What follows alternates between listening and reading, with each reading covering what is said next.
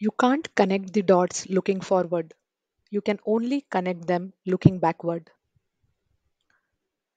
Retrograde analysis. Maurice Ashley, a chess grandmaster, uses retrograde analysis technique for playing chess. He mentioned this technique in one of his TED Talks. According to him, to look ahead, it pays to look backward. The human mind is logical and it always proceeds forward. The mind always keeps looking forward and always curious to know what is next. Here is one example.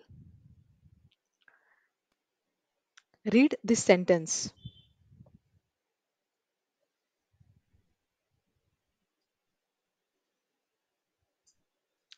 Most of you reading the sentence for the second time realize that you missed the word the in your first reading. Your mind ignores everything that breaks with its logical stream.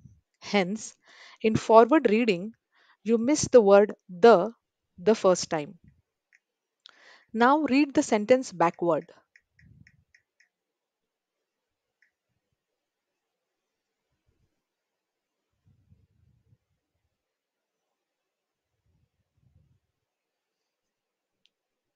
After reading this sentence, you will realize that the brain does not recognize a second the.